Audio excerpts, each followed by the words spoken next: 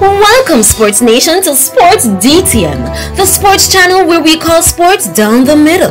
You can expect the latest in sports news, views, and reviews from our resident analysts. No sports topic is too controversial, and no team or player is above criticism.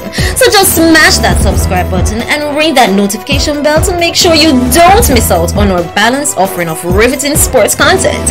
And don't forget to like, share, and leave a comment below. Welcome to Sports DTM. Greetings, Sports DTM fans, and welcome to another episode of Sports Down the Middle, the channel of undiluted sports content. Now, another race in the bag. The World Athletic Indoor Tour 60 meters into run held on February 22nd, 2022 saw Elaine Thompson running up against Swoboda. If you guys remember, Swoboda was a big bad Polish runner who was setting blistering times in the 60 meters. We at Sports DTM continue to track the Golden Girls performance. The Golden Girls of Brianna Williams, Sherika Jackson, Elaine Thompson-Herah, and Shelly-Ann Fraser-Pryce, who has yet to run a race. We are here to track their performance so far. Elaine Thompson-Herah ran a season best of 7.04 seconds, only to finish second to Swoboda, who ran a meeting record of 7.03 seconds. Elaine Thompson-Herah narrowly lost out to a mere 0.01 seconds to Swoboda. If the race was longer, we saw that Elaine Thompson-Herah was pretty much hitting top gear, and normally at this point she would pull away from the fields, but it was only 60 meters, and as such Elaine Thompson-Herah finished a close second of 7.04 seconds to Swoboda, meeting record 7.03 seconds. It's early season, guys, and we have to understand that there's some work to be done in training, and Elaine Thompson-Herah is focusing on 100 meters. I see comments where persons are saying that Elaine Thompson-Herah should not have run if she wasn't ready, but her mind is on the 100 meters, and there's some tweaks she has to do with her start and her transition into a full-on sprint to maintain her top end. Elaine Thompson-Herah, if you guys remember, her start wasn't the greatest, but our top end is unmatched, and as such we cannot imagine what the 100 meter will look like. So we can't beat her too bad on that, and as some persons also said, it's a mere small loss. So Elaine Thompson-Herah has improved her season best to 7.04 seconds. We've yet to see Shelly-Ann Fraser-Pryce run in the 2022 season, especially at 60 meters, so we're still waiting on that. Elaine Thompson-Herah is not too far off from her personal best of 6.98 seconds that she had run, funny enough, February 18, 2017 in Birmingham, Great Britain.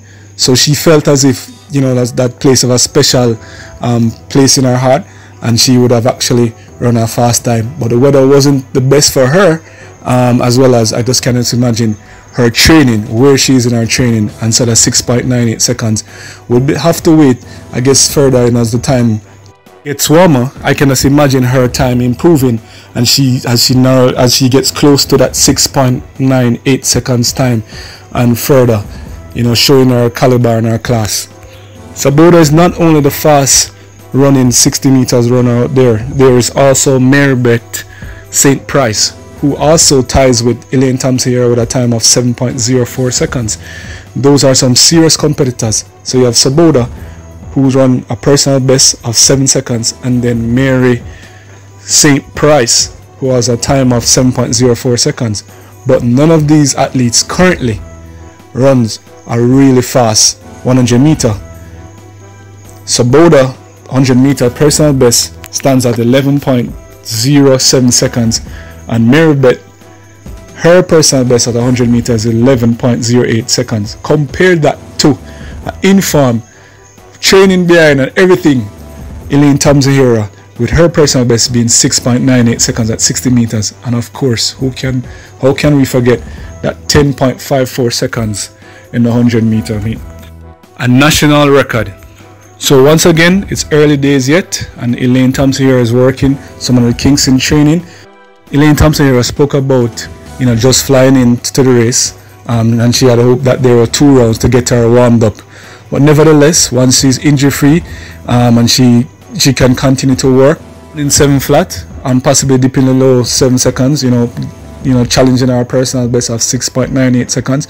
But as you say, it's early season yet, and she pretty much have the rest of the year ahead of her. So let's see what happens and see how she welcome some of the challenges of these 60 meters runner, the Saboda and the Marybeth St.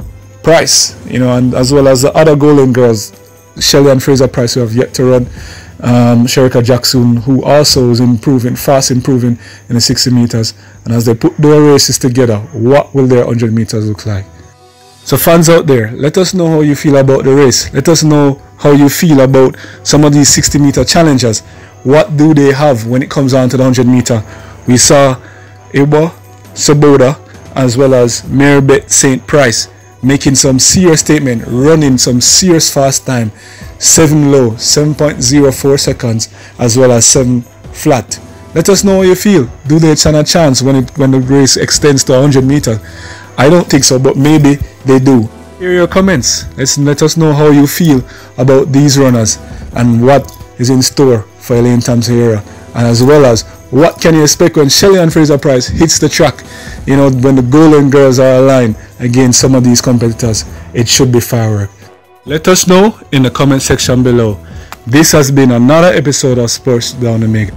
Be blessed.